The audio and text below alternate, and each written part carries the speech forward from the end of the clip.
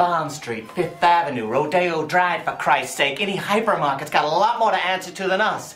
We don't pollute the planet or corrupt its people or rip off the farmers. You do. Old bastard over there does. And why? Because you buy it, you burn it, and you want it cheap. But oil is virtually free.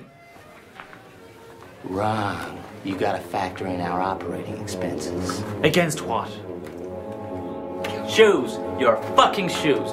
Made in a child slave labor camp in Southeast Asia. And what do you care about? The poor little brown fucker who made them? Huh? No. The color, the price, and the style.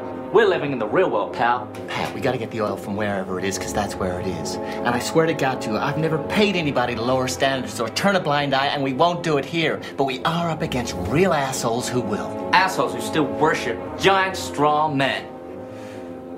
Pat, has anyone ever told you look like Henry Fonda? Look, I started our own green fuels program, okay? Unleaded produces the same amount of harmful carbons as regular fuel. Why is the car industry building smaller engines with catalytic converters? It's either harmful running out or both. Which? Oh, the Fighting Irish, huh? Okay, but hey, make up your mind. I only got 2 more checks left in the book. No! Fuck it! That's enough!